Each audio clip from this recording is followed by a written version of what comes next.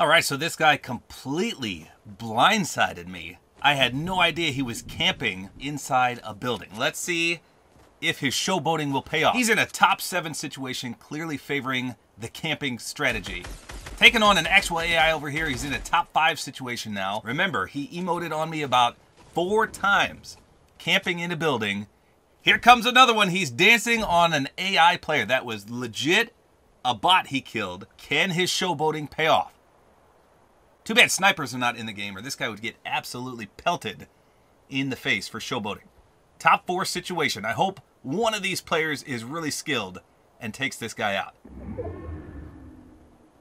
Looks like maybe the best player in the lobby is up there in that build. He seems to be running the show here, although this guy in front seems to have the chug cannon, so that is a plus. This guy, wow, I wonder what platform he's on. He's talking the talk, but can he walk the walk? Let's see. He's got plenty of material. Now he's making himself a target for all parties involved. So all 3 players that are left besides him know exactly where he is.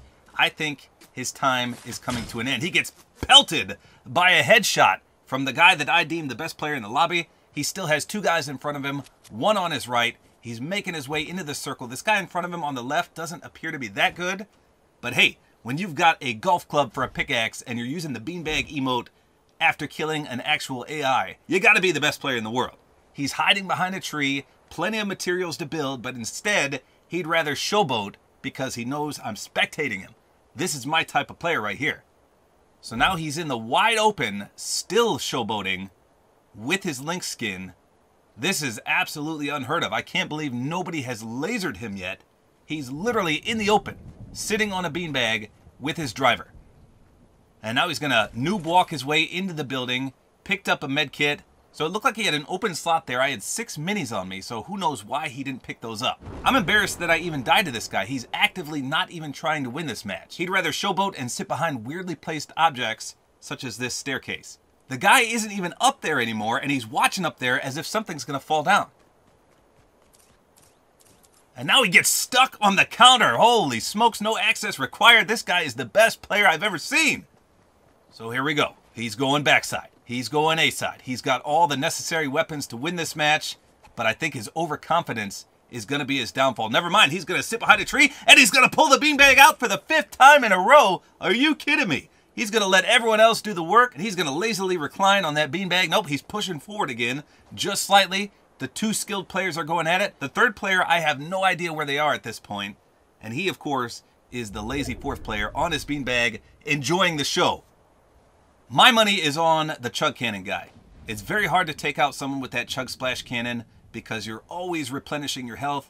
Even if you get tagged, it's no effort whatsoever to replenish. Now he's showcasing his circa 1999 Fortnite skills when everyone used to box up. He's got a guy directly underneath him, but the 2 other players are focusing on both of these guys as well.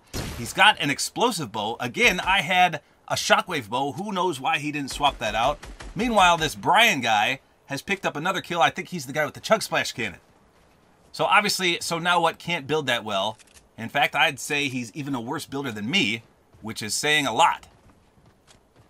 It does look like he's on Builder Pro, though. He's trying to take the high ground. If I had to place a guess here, I would say this guy's going to die to fall damage. 100% guaranteed. In fact, I think that guy's breaking down right down there. Maybe he's not. So we're in a top 3 situation. Both guys are directly below. Here comes the beanbag, his patented maneuver. Nobody can counter this because it's pretty much uncounterable. Nothing can stop the beanbag. Once you pull that out, you instantly win the match. But remember, there's no heal-offs anymore. We've got rotating circles, so he has to come down. He has to push forward. I think the 2 guys down below are going to duke it out, and it's going to eventually be a 1v1. Here we go. He's dropping down a little bit. He's not chasing any waterfalls. I don't think he knows how to do that. That guy just yeeted himself to the tippy top. There's going to be no fall damage from him. Oh, we're taking damage in the storm, and we're getting blindsided, backside, A-side, B-side. He's stuck in the storm. He doesn't know what to do. The beanbag won't help him, and Brian takes him out. GG's Brian. I thought it was Brian, but it looks like Brian. I can't believe you absolutely dominated that guy. The beanbag trick didn't save him that time. Who would have thought that the beanbag emote wouldn't automatically win him the game? I thought for sure that was going to be a victory royale for the lynx skin. That beanbag is just so overpowered, I can't believe he actually lost while utilizing it almost 10 times. So here we go. Brian appears to be the one with the Chug Splash Cannon. He's the one I originally favored to win this match. I'm not sure who he's up against. I saw this guy in the kill feed at least 6 times, so he probably has at least 6 kills. However, the other guy has the high ground and the Shockwave Bow. So which one reigns supreme, the Shockwave Bow or the Chug Splash Cannon? That's a tough call. I do like the rest of his loadout. He's got a legendary primal shotgun as well as the SMG, but now he's stuck in the storm. Chug Splash won't help him if he can't get out of the storm. He has plenty of materials, but he's not really utilizing them to the best of his ability. He doesn't seem to want to build that much. Instead, he just wants to rely on that Chug Splash Cannon, but it can help him secure the victory. Now, this other guy is definitely holding the high ground very, very well, but I have not seen what skin he even is or what weapons he does have. Looks like this is a horrible circle, and he slid right down the mountain. Will the circle catch up with him? I don't know how many splashes he's got left because it's not showing me very well. Oh, he's going to die to the storm because it's rotating up. He's got plenty of match, but he's not going to build. Brian bites the dust to Fazzy21. Absolutely crazy. That's Master Chief, and he didn't even have the Shockwave Bow. He just had a lot of shockwaves. Wow. What an exciting turn of events there. I was wrong. The Chug Splash did not reign supreme. But, more importantly, the guy that took me out camping in the house relied on his beanbag tactics one too many times, and he ultimately paid the price. There you go. That's all there is to it. Hopefully, you guys enjoyed this video. A like is always appreciated. And don't forget to use my Support-A-Creator Code, which is Tabor time.